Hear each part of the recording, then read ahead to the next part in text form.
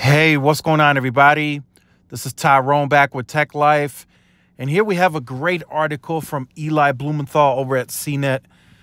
I will leave it in the description down below so you guys could check it out. A bit of a different take from Eli, so make sure you guys check it out. So what I wanted to talk about in this video, and I figured Verizon making this test drive move is going to spark the debate as to why are they even doing it, right? What benefit at this point in time, at this stage, is this move going to bring Verizon? So, you know, like I said in the video this morning, a lot of people are going to come in. They're going to say, well, Verizon is claiming the biggest network. They're claiming the most premium network. Why are they now all of a sudden moving to a test drive that they could have offered months ago? They could have offered this a year ago. Right. But now, you know, maybe the timing was right. Maybe they just decided, hey, we just need to offer it just to say we have it.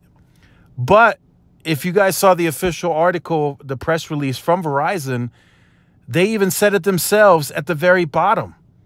They pretty much told on themselves that this move may be counterproductive because other carriers' phones are locked. So if you have an iPhone on T-Mobile or AT&T, and even if you wanted to try this test drive, you couldn't because your phone is carrier locked. You have to somehow get them to unlock it. For T-Mobile, you have to the phone has to be paid off. You have to show proof that it's paid off. And then you still probably have to get in touch with the right department. You probably still have to wait probably 24 to 48 hours for that to be unlocked. And something very similar has to happen with AT&T for them to unlock it. The reason this move for T-Mobile is more productive is because Verizon's phones, after like 60 days, they automatically are carrier unlocked. So if you have an iPhone 14 Pro Max today or a 13 Pro Max on Verizon, for example, or even a 12, if you've had it longer than 60 days, you can test drive T-Mobile's network because the phone is automatically unlocked. The same doesn't happen with AT&T and T-Mobile. So from that perspective, I mean, it's really going to spark the debate amongst the analysts, amongst the industry insiders. Why did Verizon even do this? What benefit is it really going to bring to them? And of course, there's going to be a small percentage, and Eli pointed that out as well, if you do have an unlocked eSIM compatible phone, and some of you will. Some of you will have that. Some of you don't purchase carrier phones. Some of you go straight to the OEM where the device is automatically unlocked. But there is still a large percentage of consumers that buy carrier locked phones.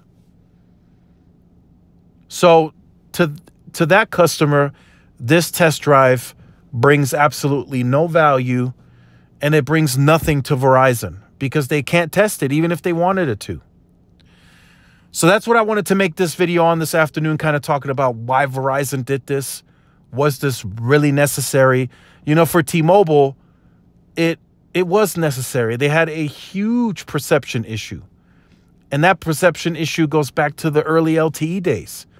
There were a lot of people out there that just, by perception, said T-Mobile's network sucks. It doesn't work here.